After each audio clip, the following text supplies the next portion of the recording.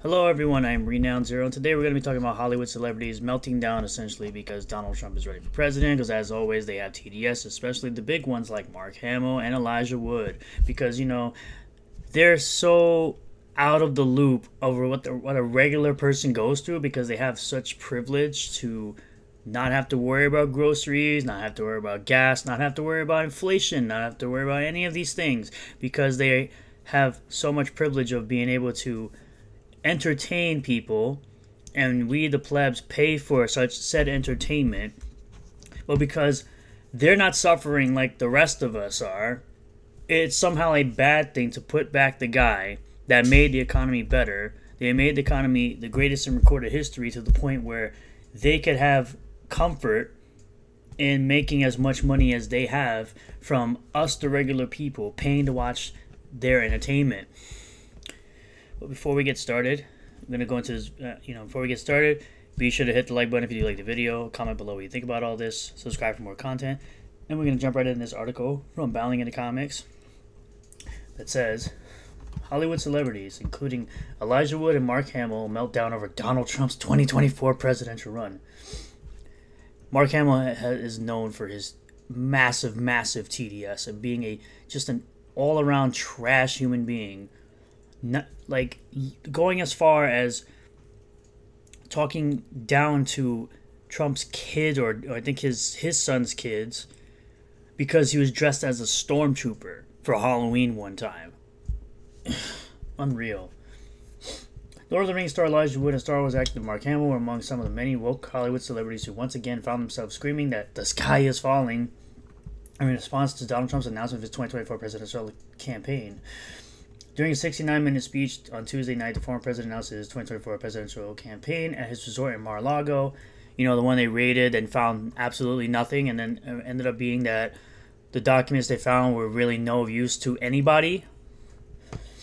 Unveiling his plans for what he referred to as the National Greatness Agenda. It's what we call the National Greatness Agenda because our country can be greater than it's ever been, said Trump as transcribed by Breitbart. Quote, our country is not great anymore, declared the former president. It's a mess, but our country can be greater than it ever was before.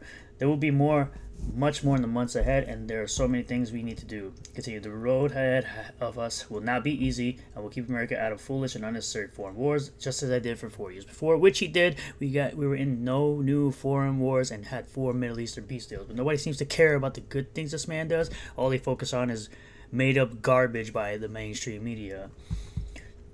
We will again have peace through strength, said Trump, before putting to protect our people from the unthinkable threat of nuclear weapons and hypersonic missiles, the United States must also build a state-of-the-art next-generation missile defense shield. We need it, he said, ostensibly referencing the looming threats from Russia of nuclear escalation in his failing invasion of Ukraine. A word that I refuse to say, nuclear. We have to have it. We need a defense shield. We have the technology. Continuing to weigh in on the Biden administration's failings, Trump then turned to their botched withdrawal from Afghanistan, which it was. We left billions, if not trillions of dollars of equipment to the enemy because Biden is such a fucking retard that he cannot see straight, doesn't know where he is, doesn't know who he is sometimes. It's like, and nobody sees what's wrong with this man at all. Oh, it's like everything's fine. It's like the dog. It's like the meme of the dog inside the burning building saying, this is fine. Yeah, like as the economy burns to the ground and we enter, in a recession essentially with record high inflation and highest interest rates ever. The disaster in Afghanistan was perhaps the most embarrassing moment in the history of our country, where we lost lives, left behind $85 billion worth of equipment, of the greatest military equipment anywhere in the world. He also criticized the administration for allowing the Russian invasion of Ukraine to play out as it has, telling the crowd, and then Ukraine which would have never happened if I were president. I believe this to be true. People might say it's not, then it will be true. I believe this to be true. Yes, the man had faults. The man did some things that were terrible, like his huge spending bills and his bump stock ban. That wasn't just a bump stock ban. But there were great things he did as well. Our enemies are speaking to us with scorn, laughter, and derision because of these two events, but there are many more. We have a president who falls asleep at global conferences, which is a factual statement, and we have video of it. There's no denying it because it's on video. Enter the woke Hollywood elites who wasted no time in taking to social media to cry foul over Trump's 2024 presidential election. Y'all, we're not doing this again, right? Yes, we're doing this again because idiots like you would not be profitable, would not make money if it wasn't for a great economy that we had under Trump. That's why your bitch ass has to go to conventions, because you know you ain't got money. And if people have less money, that means they have less money to spend on an autograph or a photograph with your bitch ass. They need more. They'll have less money for their necessities and think twice about spending it on you, an ungrateful ass person who had the opportunity multiple times under the Trump administration to make money off of fans. But because Orange Man bad and because what mainstream tells you, you just go along with everything because people in Hollywood cannot think for themselves. Their lack of diversity of thought and room temperature IQ. We had 4 years that it felt like a nightmare, and that was that, right? You mean greatest economy of my lifetime, lowest on record employment for literally every race and both two genders. But such a nightmare, right? Such a nightmare. Such a nightmare. Meanwhile, Hollywood's making way more money under a Trump administration over a Biden one. GG. GG, bud. I'm glad I didn't go to your line at any moment in time, at any convention, because you proved time and time again that you're so disconnected from reality that you can't see straight. You can't see the stupidity right in front of you from the current administration we currently have. Unfortunately, it's only been 2, but yes, it does feel like 4, wrote Chance Roberts on in turn heavily implying that the Biden administration is worse. It has been, because it has been, and there's no denying it. But of course, Hollywood will continue to deny it because they do what they're told, like a bunch of sheep. Not what I was referring to, an unamused Woods replied. Good. No one cares what Hollywood elites say about politics. No one gives a fuck what you have to say about politics. Entertain me, clown, and shut the fuck up. I don't care about your politics. Basically, for the most part, they don't affect you. You clown. Retweeting Republican politician and former news anchor Carrie Lake's endorsement of Trump's campaign, Hamill marks President Trump announces his 24 presidential run. He is a complete and total embarrassment. Yeah, because again, you're a dumbass. You're like Mark Hamill. You are clearly an irrelevant dumbass. Where the only role that anyone actually knows you for is the Joker and Luke Skywalker. Which they killed Luke Skywalker. They made your character into an embarrassment. You admitted that they embarrassed your character, turned your character from a hopeful hero to a hermit, and yet you still sit here and you don't speak and you talk down about essentially a great economy. GG, bud. You're so dumb. You really have so much TDS in your head and you need help. In a follow-up tweet made several hours later, the Star Wars star further whined breaking news. 45 announces future failed run for the presidency. Yeah, and then when he wins, what are you going to do? You're going to move to Canada? You're going to move to Canada? Kind of like what George Lopez said when Trump won the first time. He said he was going to move to Canada. Where's he at? Still in the United States, because he's a freaking hypocrite, just like you. Just like pretty much 99% of Hollywood. It's a bunch of hypocrites who don't live in reality. The Batman actor Jeffrey Wright didn't pull any punches, asserting this clown Trump actually believes the nonsense duking out of his mouth. Because he has 2 eyes and he can see clearly what's going on. Unlike, again, you're a clouded dumbass. Because all you do is listen to mainstream media. You probably watch CNN and MSNBC and you listen to every gobbledygook garbage that comes out of their mouth, right? And you just believe it as fact. Rather than doing your own research and looking it up for yourself, you just say, oh, okay, this is true. He's a this or that, whatever. Trump is a damn depressant. No, he's not. Trump is a damn depressant. Meanwhile, his rallies are always full. Meanwhile, there's always people cheering for him. Maybe it's a depressant for you because you don't like the fact that he goes against the swamp and the fucking establishment, and he doesn't act the way you think a president should act. I don't give a fuck what a president says out their mouth. If they tell the truth, most of the time he tells the truth. But certain things. Sometimes he says things that don't make sense or might be a lie somewhere here or there, but for the most part, he did a great job as president. And because, again, the mainstream tells you what to think, you just go along with it. Sharing a fairly biased article by the Washington Post, which claims that Trump as president fomented an insurrection. No, he didn't. Beauty and the Beast actor Josh Gad, the guy who's been irrelevant forever. It's like, oh, what have you done, bro? That's notable. Frozen. Beauty and the Beast isn't it, bro. Shared praise by the byline screen. That's how it's done. Thank you, daddy government that's owned by Amazon. Thank you, daddy government mainstream media news article owned by Amazon for continuing to lead the way. Yes, let's listen to big shill corporations like Washington Post owned Amazon, who hired a person named Taylor Lorenz who doxed someone because they had an opinion in it. Like, yeah, good job, bud. Just slide more into irrelevancy while listening to the Washington Post, like I said, who hired a person named Taylor Lorenz who doxed libs of TikTok because they had an opinion they didn't like. Fuck you, you piece of shit.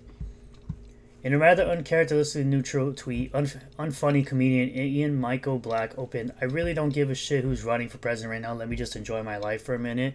Oh, you have plenty of time to enjoy your life, because like I said already, inflation doesn't really affect you. Gas prices don't really affect you. And people like you are probably so entitled. You'll probably be one of those people out there that are like, oh, why don't everybody just get electric vehicles? Because it's so simple just to do that. Yeah, go fuck yourself. You have been living in comfort. You've been enjoying your life pretty much the entire time you've been in America. You haven't had to deal with any oppression. You've had the privilege of being a comedian in the greatest country in the world. Go to China. See if you go be a comedian in China, because I guarantee you won't get far. You'd probably be deleted by now. Or self-deleted by now. You've been enjoying your life for a long time there, bud. There's no other way to put this. Donald Trump is a complete and utter fool, declared notorious liberal director Rob Reiner. Again, who the fuck are you? I don't know who the fuck you are. I see your tweets all the time because, you know, Mr. Beast follows you for some reason. He wants to... A smart guy like Mr. Beast follows a retard like you. Yeah. Let a smart person follow a retard. Yeah. Not to mention a career criminal where still have yet to see anything come out. Still have yet to see him get charged with anything.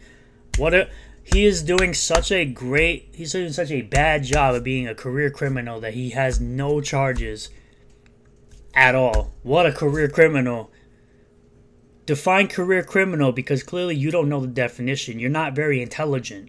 You clearly have room temperature IQ like everybody else in Hollywood because you're so stupid.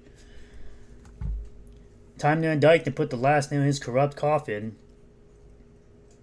Says the guy who probably likes Joe Biden, who has a corrupt son, who is corrupt himself, with actual corruption, with actual evidence to corruption. Yet somehow Trump's the corrupt one. Okay, buddy. Whatever you say.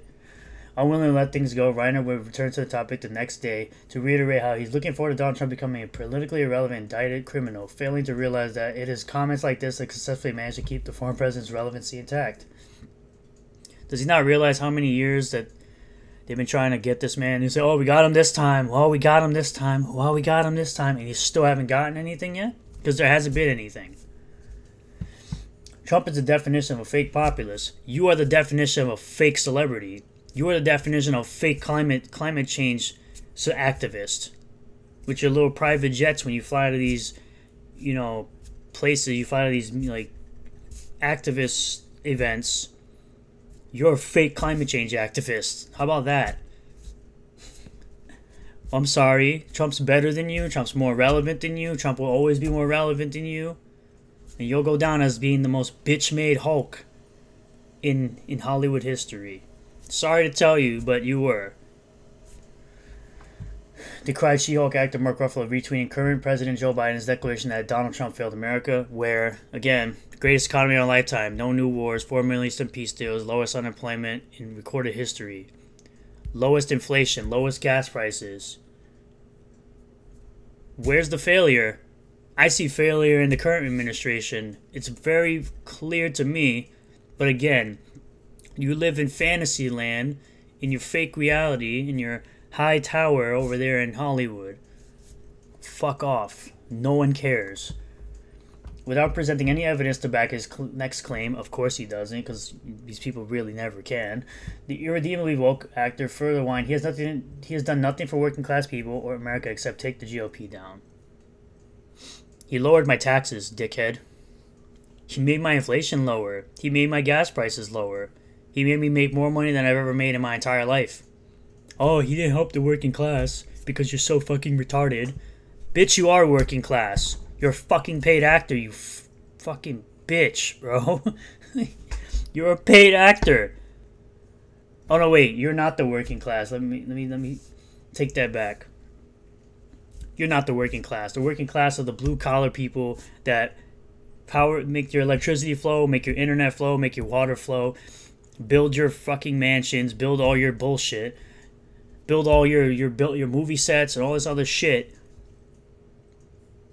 But somehow he didn't do anything for the working people. What have you done? What have you done for the working people? I haven't seen you do shit except cry on Twitter about a man who's better than you, who's actually done something with his life besides being a big fat bitch all the time, crying on Twitter about literally nothing. Finding himself unable to pass the opportunity to try to offer the weakest dunks possible to the 45th president, Star Trek actor George Takei, Trump announcing about 2024 right when we all went through the midterms is like your awful neighbor putting up tacky holiday decorations the day after Halloween. Sorry, Christmas is just better than Halloween, and so is Thanksgiving. Sorry, Halloween is not relevant. Let us enjoy the quiet sound, no negative ads on national election headlines already, he concluded. This is the same guy that was pushing people who didn't take a jab to go to quarantine camps. Meanwhile, his family grew up in quarantine camps. So you really have no position to be talking any kind of bullshit when you say things like that. When you say things like, oh, because they didn't want to take this experimental jab, you should be put in a quarantine camp and not be able to live like a normal American with freedom. Fuck you. Go fuck yourself. You're a piece of shit. And that's why William Shatner will always shit on you. And I hope he continues to shit on you on Twitter. Because you are an irrelevant ass social justice warrior bitch is what you are. Fully aware that she would not face any consequences for her outrageous comparison, humorless comedian Rosie O'Donnell took to Twitter tastelessly right, good luck you orange nazi, followed by the hashtag buy Trump hashtag. Again, you're a woke bitch. You got canceled by your own peeps from your own show, right? Meanwhile, Trump is fighting against the type of people that would cancel your bitch ass from your own show, yet you want to sit here and cry about it. Once again, more relevant than you, will always be more relevant than you, will always have more money than you, will always be more successful than you'll ever be. Are you allowed to say whatever you want? Are all these people allowed to say what they want? Sure. Are they all delusional people? Absolutely they are. Because they live in a fantasy land and they've had so much privilege and so much right and so much money coming out the ass from normal people like me that they can't see straight. They don't remember what it's like to be a normal working class person who has to worry about food, gas, feeding their children, schooling their children. Some of them living paycheck to paycheck. But these are the type of people that don't live in that reality anymore, so they don't even care. They don't really care what happens to our country. They watch it crash and burn, and they would be unaffected because they could just leave at any time because they got the money to do so. But somehow it's Orange Man bad all the way through because he respects the normal working class and you don't. Sorry to tell you, no one gives a shit about what Hollywood elites have to say about everyday problems and everyday politics. Thank you all for checking out this video. Went on quite a long rant. Video is going to be a little bit over 20 minutes.